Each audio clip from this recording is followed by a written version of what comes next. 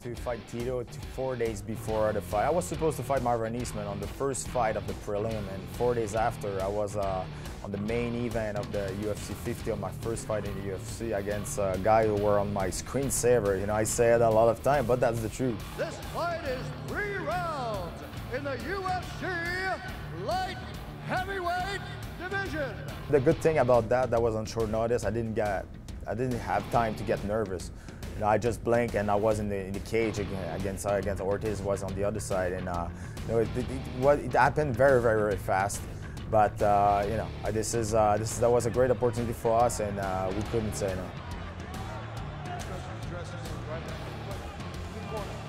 Any questions from the red corner? Touch gloves, come out fighting. Yeah, the feeling, I was nervous. The feeling for sure. Again, I was fighting Tito. Tito was still the poster boy at this time, was still on top. And you know, I wasn't supposed to be there. I was supposed to fight on the prelim of the fight, like maybe four hours before. But like I said, that was a great opportunity, and we were pretty confident to go there and doing a good performance. You know, I received maybe 300 elbows in my face, but at the end I was still on my feet. Tito's trying to work the ground and pound. Another vicious elbow. Oh, that was a good one. Connected with that one. What I was happy about this performance, it's I think I made my name. This is the worst thing happened to a fighter. You don't want any guys who made his name under your name. But I think this is the best thing happened to me in this fight by losing like that. You know, in the first round I rocked him, but you know, winning this fight at this time, was not a great idea. You know, was not a great thing. I think I did exactly. I wanted to win for sure, but I think this is the best thing happened to me, that losing this fight like that by decision, and I was able to make my name. For the winner by unanimous decision, the Huntington Beach Bad Boy. That was my first loss in my career, my professional career. So, but at the same time, I felt sad, but at the same time, I was like, man, I just fought Tito Ortiz on the main event of my first UFC. So that was kind of mixed feeling, and Tito came to me in the locker room and said, man, you have a big heart, but you are in the wrong weight class. I said, yeah, you bet. And but you know, at the end of the night, I was pretty bumped up on my face, but I was happy about it. You know, I think you know, like I said, I made my name with this fight.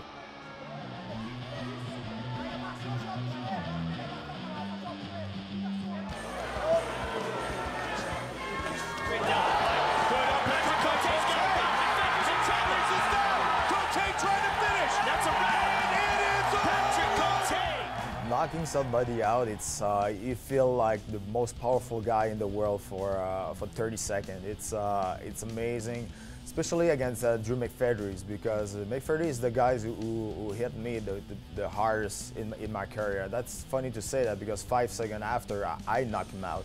But when he gave me the uppercut, I opened my eyes. After that, I was like, okay, cool, I'm still there. I'm still in the fight.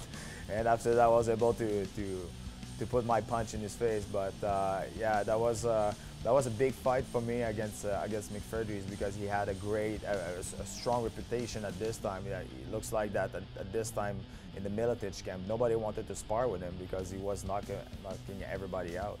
So that was a great feeling. Against Ricardo Almeida, that was the fight I was the most nervous of my entire career. You know, still today. Because the last loss I had before that was against Travis Luther, exactly the same kind of fighter. Almeida was very close to have a title fight, and I knew that will be probably the #1 spot to fight Silva. The winner will have the #1 spot. But we went there, and I think, you know, I lost the first round. I was able to make some adjustment, and that wasn't the most spectacular fight in my career, but for me, this is the most important win of my career. Dana White announced that I will be the next one to fight Silva, and I learned that Silva wanted to fight me, not Almeida, because he said that this guy's not gonna back it up, and he's gonna go in my face, gonna exchange, wanted to change with me. So maybe that's why I got the fight. But yeah, when he said that Côté is next on the line, I was like, man, I did it. Against Anderson Silva, we were in Chicago, and on the fight day, I became very emotional in the hotel room before leaving, because I was just realizing that, man, this is what I wanted to do it since the first day I started to train MMA, and I got the title fight. And as soon as we arrived at the venue, that was a happy time. I was joking around. I was so comfortable, and you know, I wasn't nervous at all. We're gonna keep this fight nice and clean. Touch gloves, let's make it official. Against Anderson Silva, I think I did a great performance with the skills I had at this time. The first thing I wanted to do is not showing him that I was scared of him. I wasn't scared of him. You know, in my head I was like, man, knock me out, I don't care, I'm not gonna remember anyway. So I just wanted to push the pace and not showing him that he has an edge over me. It's so hard to hit him. You know, every time I would try to go forward, he was on my back. I tried to go on the side, he was on the other side. He's never there when you try to punch him. As soon as he started to open up a little bit, you saw it. You know, I'm lucky that I have a good chin. I was pretty happy. I was the first guy in the UFC to put Silva in the third round. So at the end, you know, that was, you know, the end wasn't what I was expected. But for the first two rounds, I was pretty happy about the performance.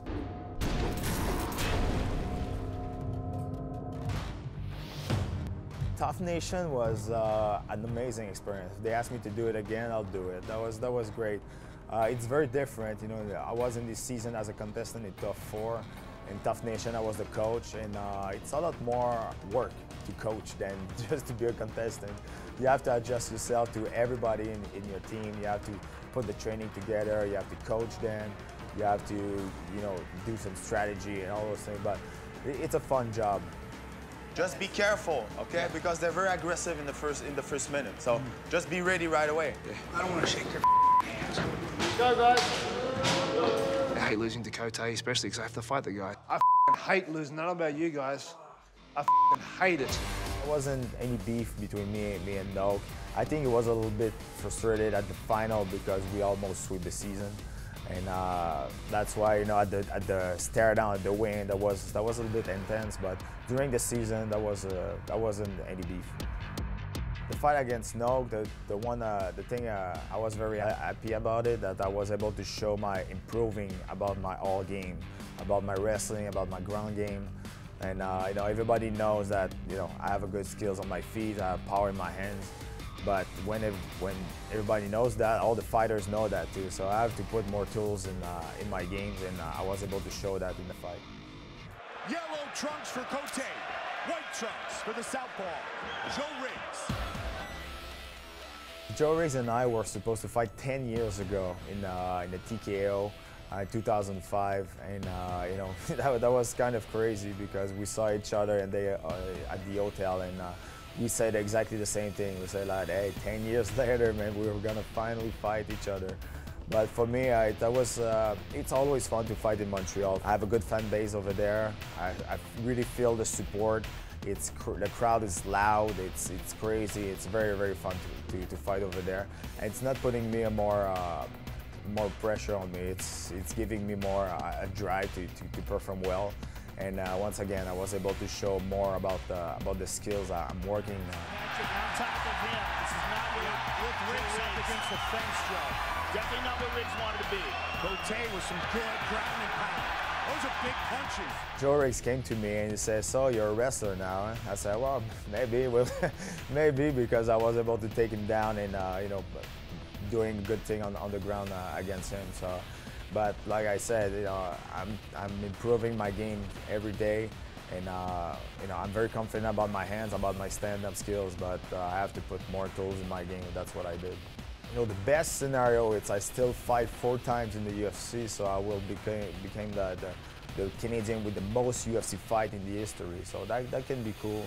But you know, if I fight 4 times more and I have 4 wins, hey, maybe I'm gonna have a title fight, and you know, maybe I'm gonna be a champion one day. I want people to remember me in the mixed martial art business. About I always give my best, always be well prepared, never miss weight. And you know, try to give back to all the fans that support me by doing a great performance. Patrick the Predator Côté.